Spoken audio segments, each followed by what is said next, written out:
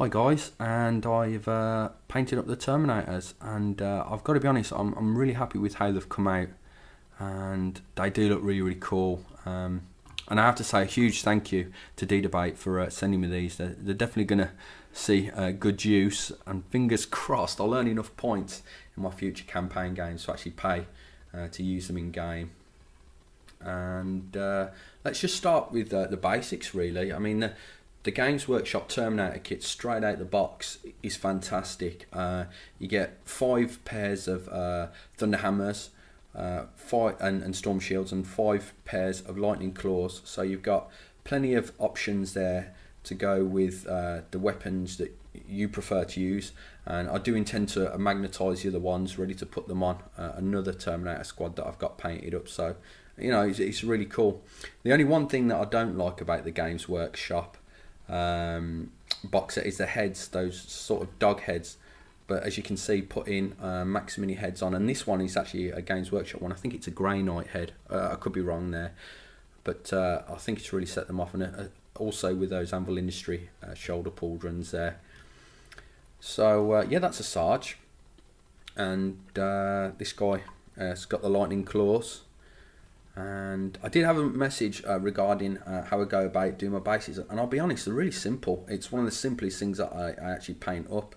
As silly as it sounds, it takes me way longer getting a nice, clean, smooth looking paint job on the actual Marine with the grayscale transitions than it does chipping and all sorts on the bits of armour plating that you'll see on the base. So what I'm going to do is do a video in the next week or two and literally start to finish on a base to show you how I go about doing that.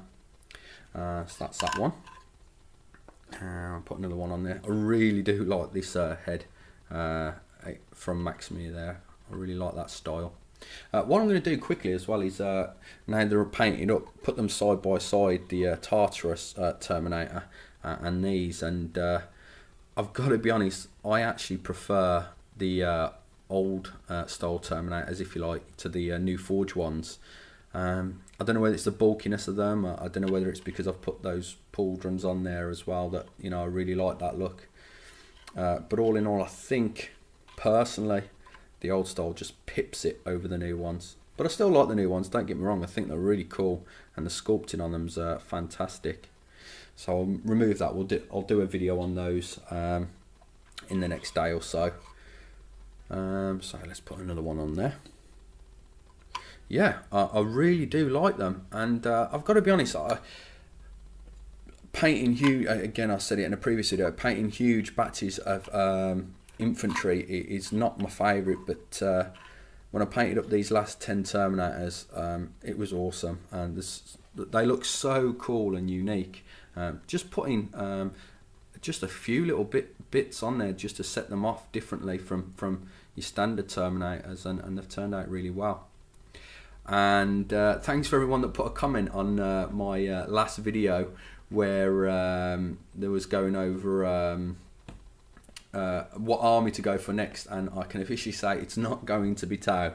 Sorry to disappoint, but yeah, I'm going complete 180 from nice ornate and very clean looking Blood Angels to Nurgle.